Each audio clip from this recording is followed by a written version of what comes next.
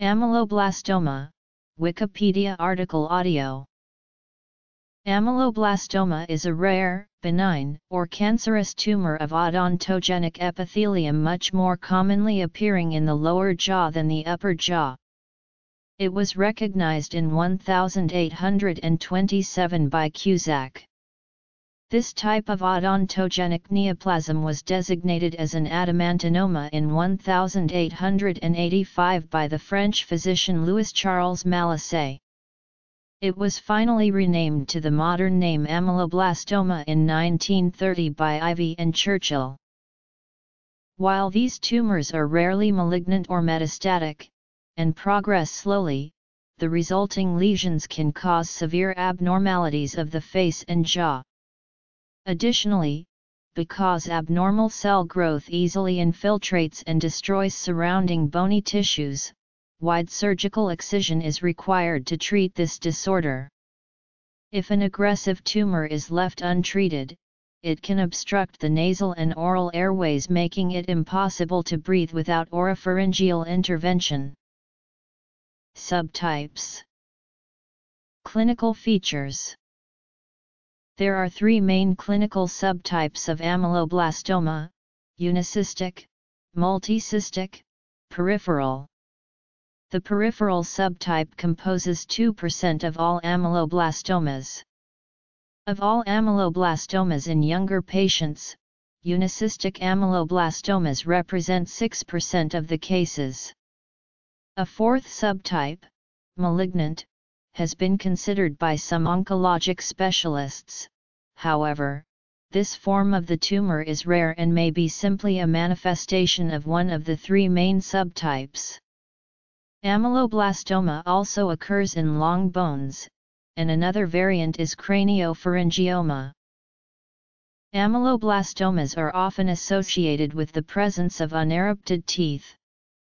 Symptoms include painless swelling, facial deformity if severe enough, pain if the swelling impinges on other structures, loose teeth, ulcers, and periodontal disease. Lesions will occur in the mandible and maxilla, although 75% occur in the ascending ramus area and will result in extensive and grotesque deformities of the mandible and maxilla. In the maxilla, it can extend into the maxillary sinus and floor of the nose. The lesion has a tendency to expand the bony cortices because slow growth rate of the lesion allows time for periosteum to develop thin shell of bone ahead of the expanding lesion. This shell of bone cracks when palpated, and this phenomenon is referred to as egg-shell cracking or crepitus, an important diagnostic feature. Ameloblastoma is tentatively diagnosed through radiographic examination and must be confirmed by histological examination.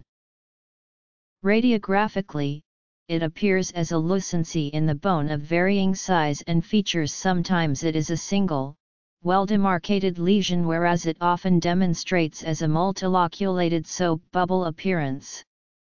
Resorption of roots of involved teeth can be seen in some cases, but is not unique to ameloblastoma. The disease is most often found in the posterior body and angle of the mandible, but can occur anywhere in either the maxilla or mandible. The radiodensity of an ameloblastoma is about 30 Hounsfield units, which is about the same as keratocystic odontogenic tumors. Yet, ameloblastomas show more bone expansion and seldom show high-density areas. Histopathology will show cells that have the tendency to move the nucleus away from the basement membrane. This process is referred to as reverse polarization.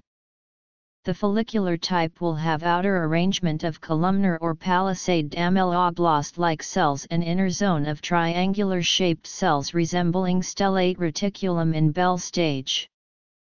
The central cells sometimes degenerate to form central microcysts.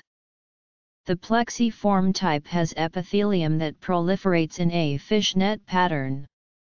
The plexiform ameloblastoma shows epithelium proliferating in a cord-like fashion, hence the name plexiform. There are layers of cells in between the proliferating epithelium with a well-formed desmosomal junctions, simulating spindle cell layers.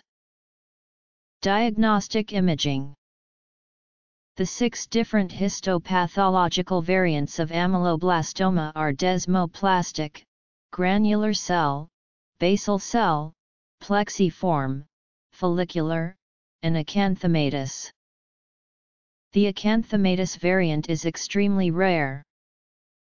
Histopathology. 1/3 of ameloblastomas are plexiform, 1/3 are follicular.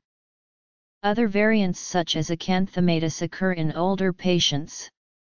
In one center, desmoplastic ameloblastomas represented about 9% of all ameloblastomas encountered. The adenoid variant of ameloblastoma has been recently introduced, but still very rare. While chemotherapy, radiation therapy, curettage, and liquid nitrogen have been effective in some cases of ameloblastoma, surgical resection or enucleation remains the most definitive treatment for this condition. In a detailed study of 345 patients, chemotherapy and radiation therapy seemed to be contraindicated for the treatment of ameloblastomas. Thus, surgery is the most common treatment of this tumor. Because of the invasive nature of the growth, excision of normal tissue near the tumor margin is often required. Some have likened the disease to basal cell carcinoma in its tendency to spread to adjacent bony and sometimes soft tissues without metastasizing. While rarely not a cancer that actually invades adjacent tissues, ameloblastoma is suspected to spread to adjacent areas of the jawbone via marrow space. Thus, wide surgical margins that are clear of disease are required for a good prognosis. This is very much like surgical treatment of cancer. Often, treatment requires excision of entire portions of the jaw. Variants. Radiation is ineffective in many cases of ameloblastoma. There have also been reports of sarcoma being induced as the result of using radiation to treat ameloblastoma. Chemotherapy is also often ineffective. However, there is some controversy regarding this and some indication that some ameloblastomas might be more responsive to radiation than previously thought. Treatment. There is evidence that suppression of matrix metalloproteinase 2 may inhibit the local invasiveness of ameloblastoma, however, this was only demonstrated in vitro.